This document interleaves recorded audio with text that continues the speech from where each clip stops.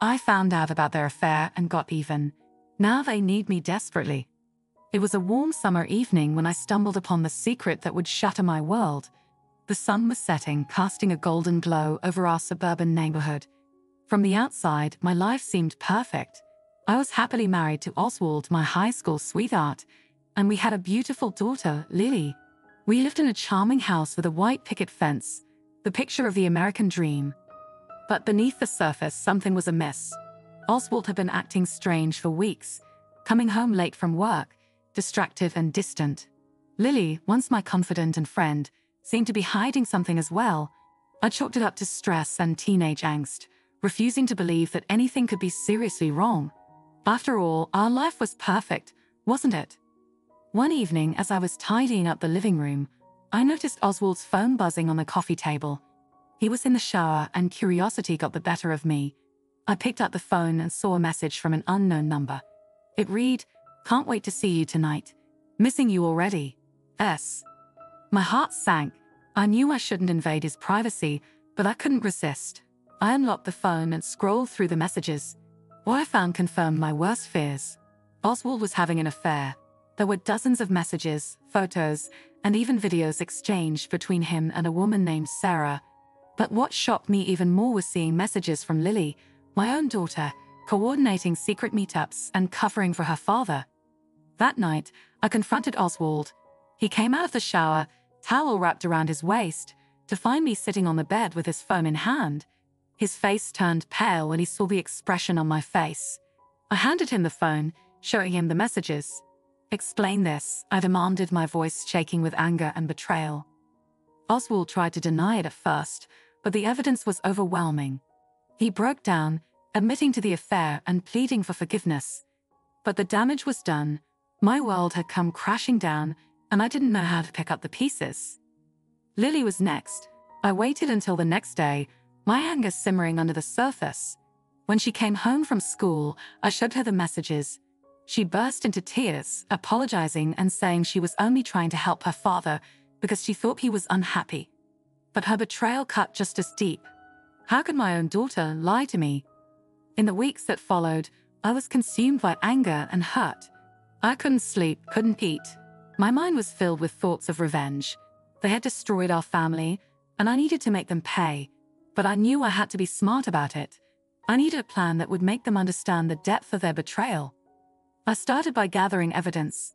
I copied all the messages, photos, and videos from Oswald's phone onto a USB drive.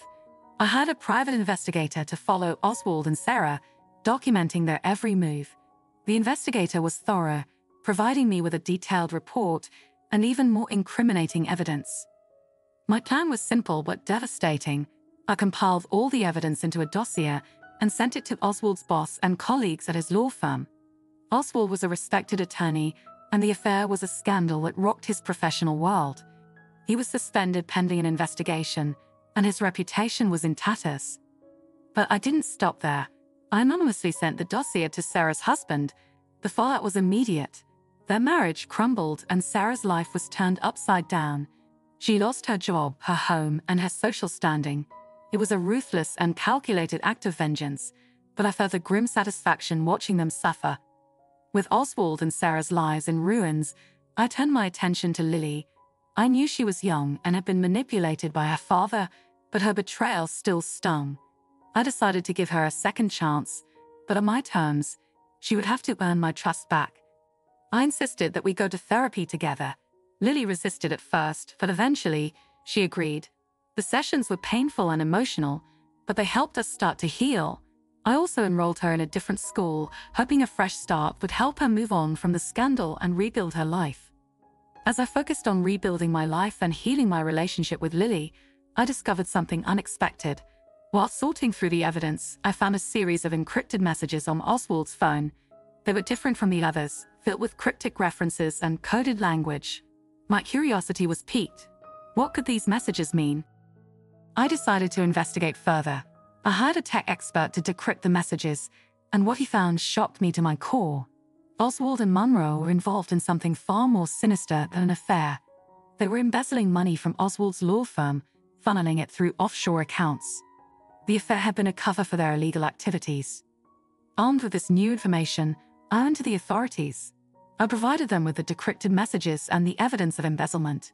The investigation that followed was swift and thorough. Oswald and Munro were arrested, facing charges of fraud, embezzlement, and conspiracy. The media frenzy that ensued was overwhelming. Our once perfect family was now the center of a public scandal. Oswald's trial was highly publicized, and the evidence against him was damning. He was found guilty and sentenced to prison, his life in ruins. With Oswald and Munro behind bars, I thought the nightmare was finally over. But the reality was far from it. Oswald's law firm sued him for damages, and we were left with crippling legal fees and debts. Lily and I struggled to make ends meet, our once comfortable life now a distant memory. One day, I received a letter from Oswald. It was a heartfelt apology, filled with remorse and regret.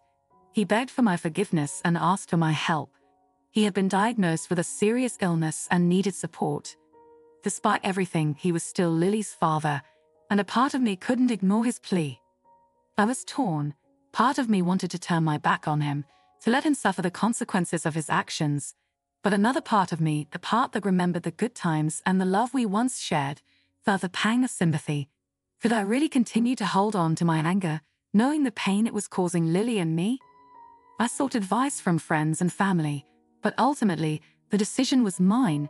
I took time to reflect, to heal from the wounds of betrayal, and in the quiet moments, I realized that holding on to anger would only continue to hurt us.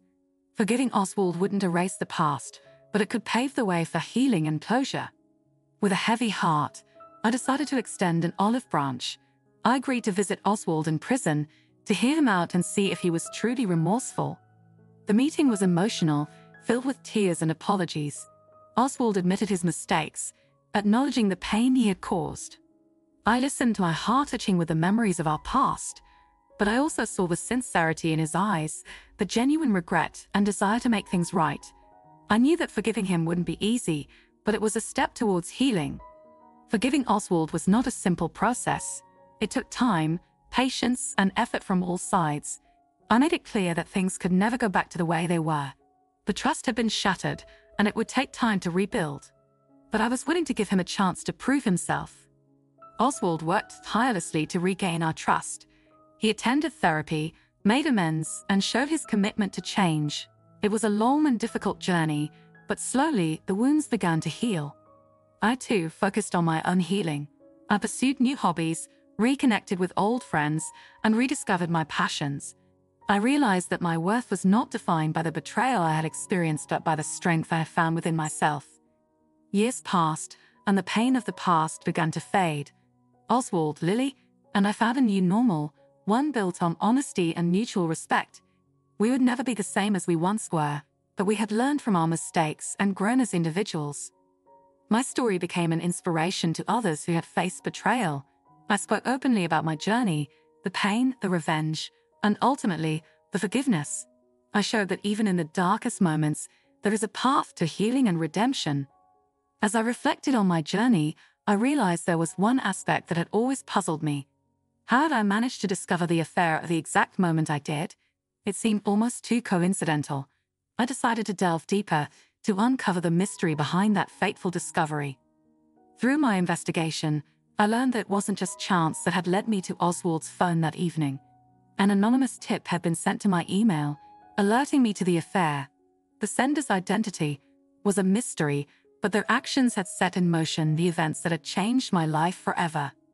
Determined to uncover the truth, I hired a private investigator. After months of searching, we discovered that the tip had come from someone unexpected, Sarah's estranged husband, Paul. He had discovered the affair and, in a moment of anger and betrayal, decided to expose them. I reached out to Paul, curious about his motives and how he had known about the affair. Paul explained that he had suspected something was amiss for months and had finally found the evidence he needed. When he saw how deeply I was being hurt, he decided to take action. Paul's confession brought a sense of closure to me. I realized that even in the midst of betrayal, there were people who cared about my well-being. He and I developed an unexpected friendship, bonded by our shared experiences of betrayal and healing. My journey had come full circle. I had discovered the truth, sought revenge, and found forgiveness. But more importantly, I had learned the power of resilience and the importance of self-worth. I no longer defined myself by the actions of others but by my own strength and courage. In the end, my story was not just about betrayal and revenge, but about the transformative power of forgiveness and the human capacity for growth. It was a story of pain, healing, and ultimately, redemption. With the past behind us, Oswald, Lily, and I began to move forward. We continued to attend therapy, working through our issues and rebuilding our relationships. It wasn't easy, and there were many setbacks along the way, but we were committed to making it work. Lily decided to take a gap year before starting college. She wanted to take the time to find herself and figure out what she truly wanted in life. Oswald, too, made significant changes. He used his time in prison to reflect on his actions and make amends. Upon his release, he dedicated himself to community service, helping others and finding a sense of purpose. As for me, I found solace in writing. I started a blog, sharing my story and connecting with others who had experienced similar betrayals. It was cathartic, helping me to process my emotions and find a sense of peace. Over time, we found a new normal. Our family wasn't perfect, but we were stronger and more united than ever before. We had faced our demons and come out the other side, scared but resilient. Our journey had taught us the importance of honesty, communication, and forgiveness. As I stood on the stage, sharing my story with an audience of thousands, I felt a sense of peace. I had faced the darkest moments of my life and emerged stronger. And in doing so, I have become a beacon of hope for others who have faced similar betrayals. The applause was thunderous, but my heart was calm. I had found my closure, and now I could finally move forward, leaving the past behind and embracing the future with open arms. In the end, our story wasn't just about betrayal and revenge. It was about the power of forgiveness and the strength of the human spirit. We had faced unimaginable pain, but had come out stronger, more united, and more resilient. And that, I realized, was the greatest revenge of all.